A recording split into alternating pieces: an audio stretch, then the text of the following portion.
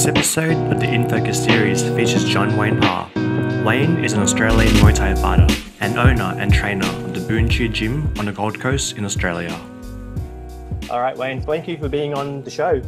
So let me take you through this photo. This photo, I don't know if you remember this one, but it was particularly special for me because as a fight photographer, it was a privilege to see you fight live. When I started doing my business, you've retired already. So I thought, man, there's no way I can see you fight live again. But you know, as you do, one of your many comeback fights, I was luckily enough to see you come back to the ring and you were wearing the old West shorts. It's like to be able to see you fight live, to sit ringside at the best seats in the house and then photograph you too. It was a great moment for me. What do you remember from this moment? And what's it like coming back from retirement? So is Brad Riddell fight? Yep, Brad Riddell. So I believe I was supposed to fight Cosmo. And then Cosmo didn't get a visa in time. So Brad Riddell took the fight on like a 48 hour notice sort of fight. Yep. He had to pack his bags, fly to Australia, do his medical. It was bizarre. It was a fun fight too. He stung me in the first round with a couple of heavy punches, and then after that, I had to respect his range. I couldn't let him get into my range. I'm just playing the game. So just this photo is just trying to make my presence known that it's going to be a rough night because I'm here to. I was fit and ready and wanted to win badly. So yeah, in the zone. You were very calm too. What's it like coming back from a retirement? Do you feel it's a lot of pressure? This fight wasn't just after the retirement, was it? No, this was a few afterwards. But when coming back from retirement, yeah, very soul satisfying. It was meant to be. I just feel happy when I'm fighting. It just feels like I'm very what I was put on this earth to do. It's crazy feeling when as soon as the first bell rings until the final bell, you're just in this different zone. You're no longer a part of the normal, regular universe. You're living on pure adrenaline. Yeah. So everything's a muscle memory. So you gotta have time to think of how you're gonna counter or how you're gonna react when someone throws a punch or a kick. How you're gonna block and defend and counter, and everything's just you. It's sort of like you take a step back and just let everything just happen in front of you. And then when you hear the final bell, it's like everything comes back into consciousness again. It's and almost you can like hear the crowd and you see people and you see your cornerman again. And it's like, whoa, where have I been for the last 25 minutes? I saw on your Instagram, you're playing the K1 Max game again. So it's almost like you're playing yourself in a video game. Yes, for sure. But yeah, definitely different. You can't get that just mowing the lawn and doing the dishes. You have to be, when your life's on the edge and everyone relies on you being conscious or not in the next couple of seconds, relies on that moment. So yeah, it's a very nice place to be. I love it. Oh, mate, you look so calm as well. It's all of us hard. It's all poker face. Now, normally when I'm shooting, I'm always ringside. I'm always trying to get that nice low angle. Very often do I stand on the canvas and get an aerial shot. In this case, this was the main event and the anthem was being played, and it's just nice to see the sea of people standing in awe, watching you fight. Sometimes I just like to look in the crowd to see who's ringside next to you. We see our good friend Sainaji. What's it like in this moment before the fight? Are you able to zone out? Do you hear people behind you? Does that bring you some sort of energy? Yeah, you're in the zone and the fire's burning in the belly, but you have to try and look calm. You don't want people to know what you're feeling. It's all, like I said before, it's all about the poker face. Calm, but serious. at the same time, focused. So controlled aggression. Everything's on just building, waiting for that bell to ring.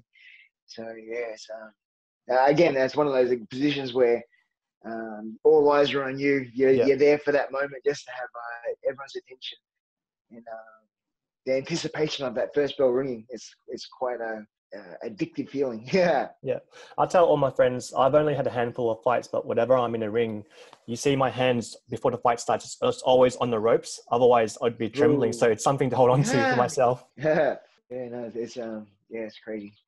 And then there's Mr. Don Burke in the front there with the grey hair. Yes.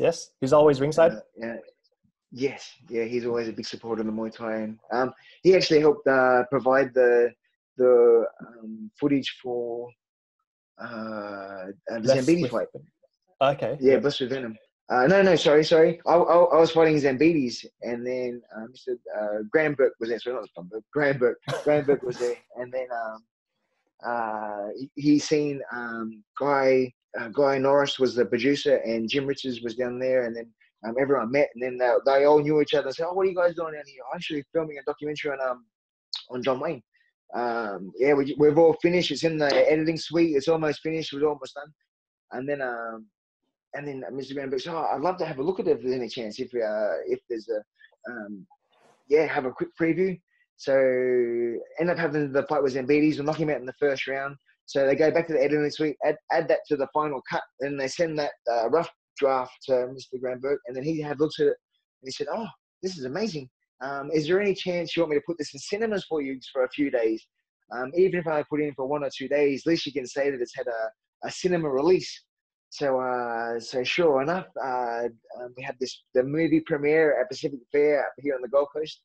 At first it was going to go in the tiny room, just to get it out of the way. Yep. And then it sold out. Then they moved it to the middle room, and it sold out. And they moved it to the biggest room at the Pac Fair. So on the opening night we had 450 people. Wow. With a big red carpet. We set up all the banners for the Blessed with Venom movie, and then I was taking photos and signing things for everybody as they made their way in. And then I remember everyone's already in the cinema by this stage, and I went in the cinema last. And I remember walking around the corner. The next minute, I got a standing ovation before the movie even started, and I'm just sitting there, just mind blowing. It's like, this can't be happening. How does that compare to having your hand raised during a fight? Yeah, it was completely different. Just so special, so humbling, such a pinch yourself moment that I can't believe I'm gonna almost watch a documentary.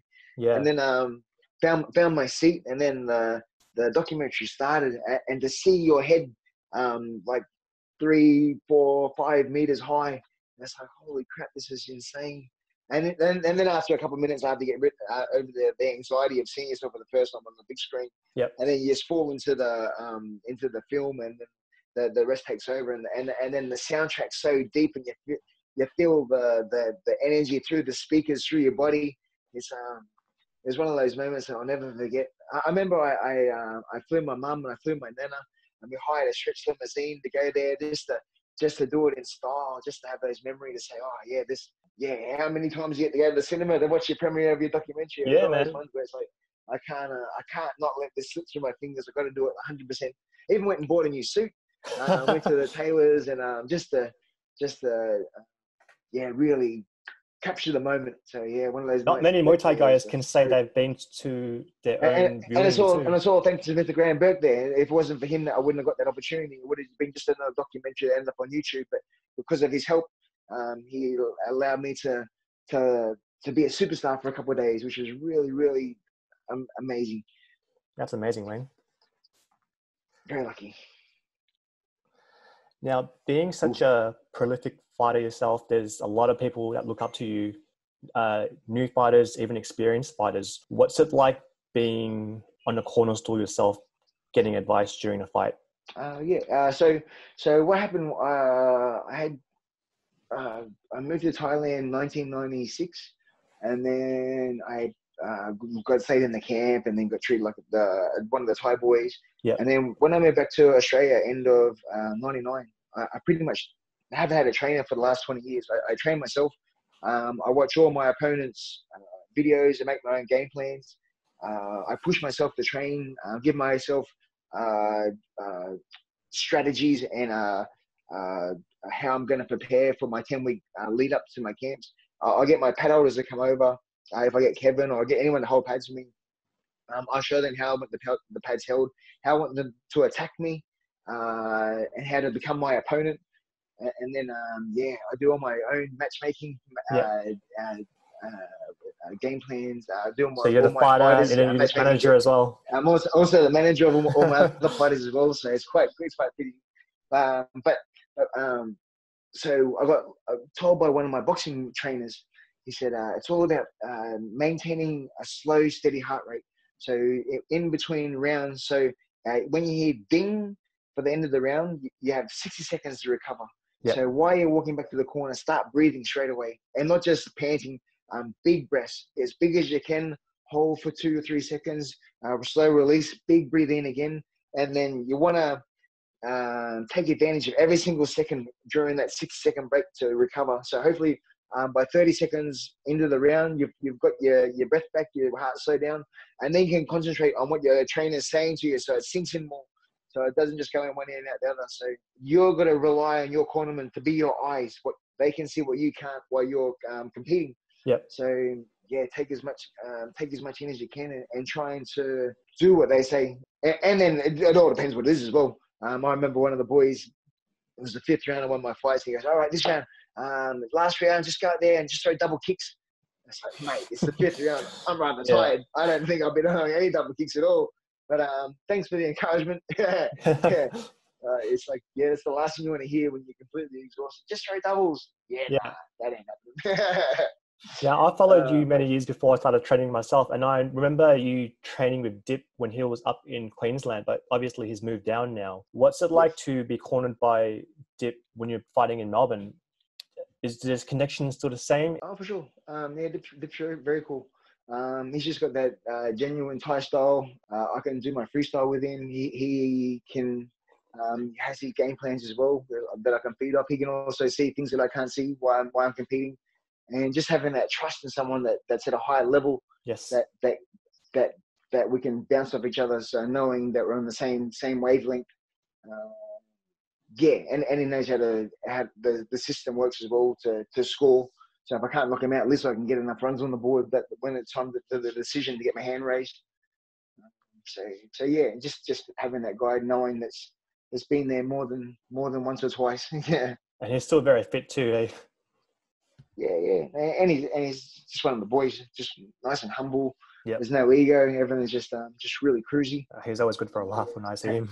How I like it. I don't like a serious corner. I like it just chill and relax and just have a good time. Enjoy the moment. Words of wisdom, hey. Mm-hmm. So back to your fight with Brad Riddell. Obviously, he's moved on to the UFC now and doing some crazy things. Yep.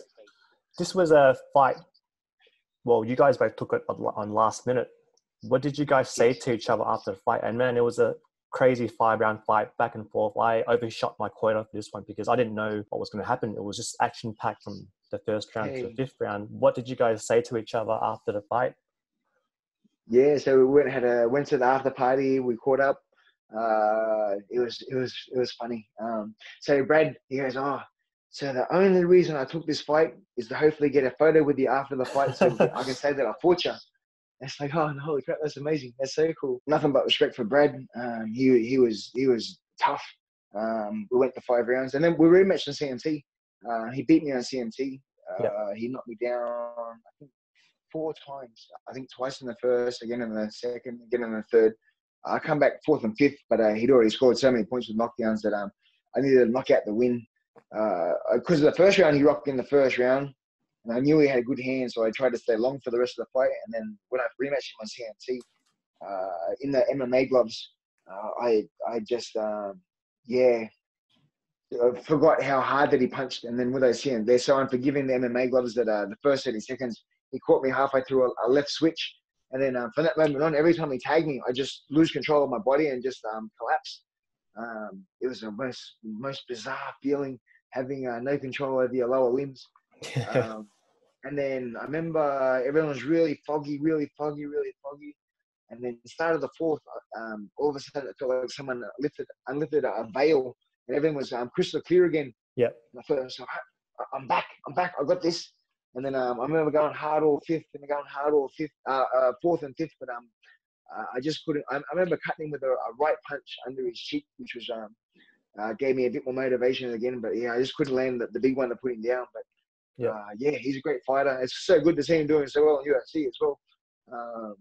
To live the dream and to get on the big show, that's awesome. Yeah. And I think he's got a couple of Fight of the Nights as well. So financially, he's doing really well too.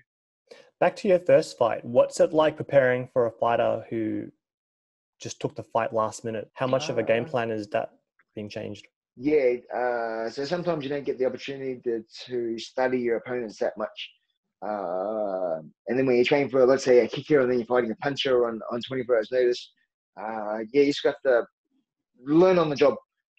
First round, be cautious, and then just rely on your own skill set from that moment forward, to see how strong they are, see how fast they are, see what sort of attacks they're going to do, see how much pressure they're going to apply, and see how much they like pressure too. Sometimes when you put it on, people fold, but no, Brad was tough. He was there for the whole 5 rounds. He's a Kiwi, he'll bang. Yeah, and I couldn't afford to lose concentration for 1 second, otherwise he would have tagged me hard. So that was a good fight. It was very exciting. It was great to watch. I enjoyed that one a lot. And I got to throw a couple of back kicks in there as well, just to seal the deal, to make it look sexy. Yeah. That was awesome seeing that, man. Now, I love getting backstage photos almost as much as getting those knockout photos in the ring, but it's hard, working by yourself, running back and forth from the ring to backstage. So normally when I'm working at a show, before the show starts, I like to map out my way, the fastest way for me to get from my seat to the backstage and then back and forth again. This particular fight was the main event between yourself and Toby Smith. And I don't know if it was just me, but I felt there was a very tense vibe backstage with everyone. It was such a big moment. Everyone wanted to be part of the event. So I just had to be part of the event and see you guys from backstage and also in a center ring. What was it like in a change room at that particular fight? It seemed like you had a private room too. I just, whatever they give me on the night, I have no idea what's happening. They said, this is where you're going to get changed. So, it was tough. It was one of those fights. I knew Toby was really, really good, and I knew he was young and knew he was hungry. I knew it was going to be a very hard fight. He's done his apprenticeship in Thailand as well. The first round, I thought I was doing okay. It was tough and exhausting, but at the same time, I thought I was doing okay. And then, when he hit me with an elbow in the second round, it felt like someone had stuck a hot chisel through my cheek. I remember going down, clutching at my face, and the referee started counting. And I remember looking up at the referee saying, don't worry about counting, I'm done. Something's broken, something's not right. And then I was like, I wanted to leave the ring straight away and get attended to find out what happened. But at the same time, I didn't want to disrespect Toby either. So I stayed there until I raised my hand. I raised Toby's hand, and then quickly made an exit to the change room to find out what had gone on and why I was in so much pain. I got a doctor friend that looks after me. So he had his medical kit with him. He gave me a shot of morphine, and a couple of minutes later he goes, how you feeling? So I'll tell you the truth, I don't feel nothing. So he gave me another shot, and then same deal again. About 5 minutes later, asked me how I was doing. It's like, it's still 11 out of 10. It's still excruciating. So we jumped in the car, went to the hospital, and then I ended up getting staying 4 nights at the Melbourne hospital there. They were umming and erring whether they're going to operate or not to see if my retina had detached or if the wall of my eye socket had collapsed. So it was one of those touch and goes. And luckily, by the end of it, they didn't operate. They let it heal by itself. But it was very, very scary, especially when everyone's gone home. You're by yourself. Nurses and doctors are coming in constantly for the 4 days, and we're going to operate. We're going to operate. We're not going to operate. We're going to operate. We're not going to operate. That was my life for the 4 days. And I was like, what's going on? If you're going to do it, do it. If you're not, don't worry about it. And then the worst part was I wasn't allowed to fly. They said, because there's so much cabin pressure, and with a broken eye socket, it'll be excruciating. So we suggest you have to drive home. It's like, no. So it's like a road trip from Melbourne back to Gold Coast. Yeah. So mum drove me the 24 hours home, and then I put her on a plane to go home. But it was so lucky you got a loving mum that takes the time out to look after a busted headed son. That's very sweet to hear. Yeah. Now, I'd love you to talk about your famous gunslinging, Wai Khru. Yes. For the fight fans who know you, they expect it. Even for the casual fans or people who are at the show for the first time, seeing that, it's such a nice experience, and it's almost like an icebreaker. So the first time I did this was at Lumpini in 1997. I was fighting on Thai TV, and then my little buddy, the owner of the camp's son, he's like, oh, we should try and come up with something cool, something cowboy. Should we do a lasso? Should we do this? Should we do that? What about we shoot the guns? What about we'll pretend to do 2 arrows, and for the third arrow we'll throw the bow and arrow away, and then we'll pull out 2 6-shooters, and we'll do that, and then we'll blow the smoke and then twirl around the fingers and put them back in the holsters. Yeah, that'll look cool. So, and then I remember the first time doing it at Lumpini, getting a standing ovation at the end. The Thais were like, this is amazing, this is so cool. And then I did it again against Orono, and all the Thais were cheering, almost expecting it. It was super cool, and I think that's what helped me get famous in Thailand really fast. Yeah, it's just being different, stepping outside of the box and just being unique, something that no one has ever done before. And then that's what got a lot of eyes on me straight away. And plus, there wasn't many Westerners back then either. But because I was doing it Thai style, not disrespecting the sport, not disrespecting the Thais, but at the same time taking their culture and giving it a slight tweak, a Western tweak with the guns. So yeah, it was very rewarding to be accepted as an innovator. Yep, I can see that. And it's also nice. That's why I love Muay Thai. It's a serious sport, tense sport, but it does have its moments of respect and also a bit of fun. Like over here, like Toby seems to be loving it too. Yeah, sure. So back in the day, I used to do 2 guns, and I'd pull them out, and I'd shoot. I'd blow out the smoke, and then I put them back in. And then after a few more fights, instead of that, I'd creep up, and then I put my glove on their forehead, and then it'd be a case of 1 shot, 1 kill. And I found that I was saving money on ammunition. That was quite funny. That was what we call that fire. Yeah. I'll add a laugh track to it afterwards. Come on, man. That was good. Yeah, so instead of doing 6 shots, 12 shots, it's just 1 shot now. Boom. I'm a professional hitman. This moment here.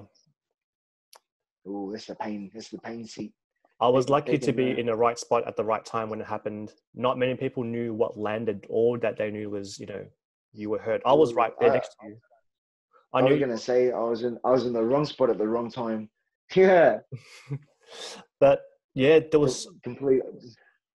I don't know if you remember, there was so much going on. Everyone was cheering on Toby's side. Blair jumped into the ring. The referee kept staring at you, seeing if you're okay. And I think your corner slowly made their way towards you just to check up on you. But yeah, how much do you remember from this moment here? Oh, I just remember my face just felt like it was caved in, and just excruciating. Just the pain was out of control. Before that, Orono was my most painful fight. Yep. He split me through my eyelid, giving me 13 stitches through my eyelid and another 8 stitches under my eye. And there must be a nerve ending that goes through your eyebrow, and he must have cut through it, because I just remember pure pain. But when Toby hit me, he broke my eye socket in 2 places. He broke my eye socket in front of my eye socket on the cheek, and he also broke the bone, the wall that runs alongside the nose that got cracked as well. Yeah. So 2 spots, and then some of the eye muscle must have every time I tried to turn my eye, the muscle would scrape the eye socket or the bone where the bone had broken, and just feel it scratch every time I tried to look left or right. And it was so much pain. It hurt so bad. And what then was it? They gave me so much morphine between Dr. Phil giving me morphine at the venue, and then when I got to the hospital, they gave me 5 mil, then another 3 mil, another 2 mil, and then I just got to the stage where it was they could have put out an elephant. There was and something or other. And then the lady goes, "Oh, look, I'm just going to give you just 5 to get this over and done with." And she hit me with 5 out of. I think I had like, I don't know, maybe 16, 18 mil by that stage, and it's like, oh, yep, I see what my morphine does now. I understand what the whole fuss is about. I get it. I get it. Yeah. And then And then I remember feeling just sick, just putrid, just having this evil thing in your veins, just making you feel horrid. It was It's the crash. morphine's not as crashed. It's not as pleasant as people make it out to be. It's quite disgusting, really. Well, they talk about the highs, but they don't really go about what happens afterwards. Yeah, because I remember they gave me an injection before they gave me the morphine, saying this is an anti-nausea injection. You'll understand in a minute. So when they gave me the morphine for the first like 10 minutes, like woo, and then the seediness come. I was like, oh, this is gross. This is get this out of my system now.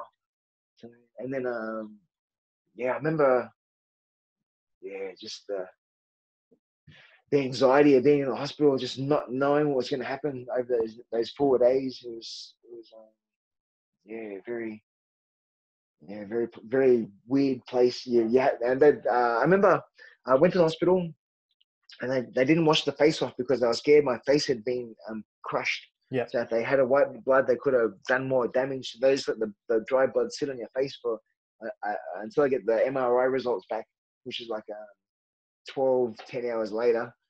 And every time someone walks past, you look like you've just been in a car accident. It was pretty crazy. It was a crazy time. Well, it's good to see you back to normal now, mate. Yeah, and even to this day, I think that was 4 or 5 years ago, that fight, and I still have nerve damage in my face now where if I touch the left side of my cheek, it feels like an electric spider web. My whole face lights up if I touch a certain pace, or if I have a cold drink, I feel it like light up as well. It's it's quite weird, but all good. It's a freak accident too, hey? Yeah. Your boy, Ben Marty. Mr. Benny. As you can see in the photo, his glove has been taped up. He's about to head to the ring. What kind of last minute advice do you give your fighter in a moment like this? You know, all the work's been done, just waiting for them to be called out now. Yeah, just building up their confidence and making sure that they believe in themselves, believe in their own ability, and go out there and shine. This is your opportunity to go out there and make a name for yourself. Yep. All eyes are on you for that 15, 20 minutes, so go out there and have fun. And then we know you've done all the work. You're fit, you're strong, everything else. So it all relies from this moment forward. It's up to you how bad you want it. You got to, the dream's not going to chase itself. You got to go out there and work hard and go and earn it.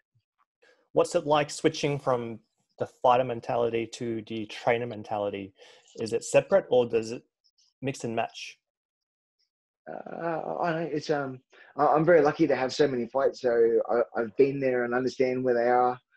Understand the adrenaline and everything, and the excitement and the nervousness and everything that goes that they're going through at that moment as well. So I can definitely relate, and then just help talk them through it and help them. Like I said, just go over game plans. Just keep reminding them what we're there to do. Confidence, just make them believe, no matter what happens, that it's their night. Yeah, nothing's going to stand in the way from them achieving what they want to achieve if they want it bad enough. Well said, mate. In this one here, Jun got dropped with, I think, a body shot, was it? Oh, maybe, yes. Yeah. What's it like for you in the corner right now when your fighter's been dropped? What do you say to them? What's going through your mind? Just panic.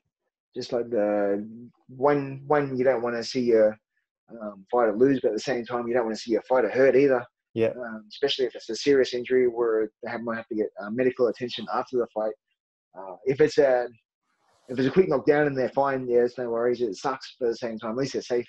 But when you see someone get like very hurt and then you know you're going to be spending the rest of the night in the ER, it's that's when. I suppose you being there yourself, you wouldn't want that on your fighters either. Oh, for sure. And then if the girlfriend's there or someone else is there and they're all got to spend the night in the hospital, it's very taxing.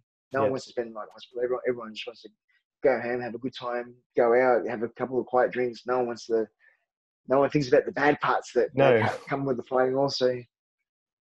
And then especially June, but I think this was before June become an Australian resident. So everything's triple going to the hospital without Medicare. It's very scary.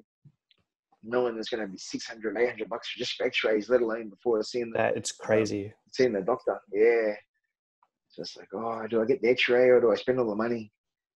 So I said, oh, geez, yeah, it's a tough one to be in. What do you say to a fighter after they've lost in a way like this? How do you comfort them? Oh, I just got to understand it's a game of centimeters.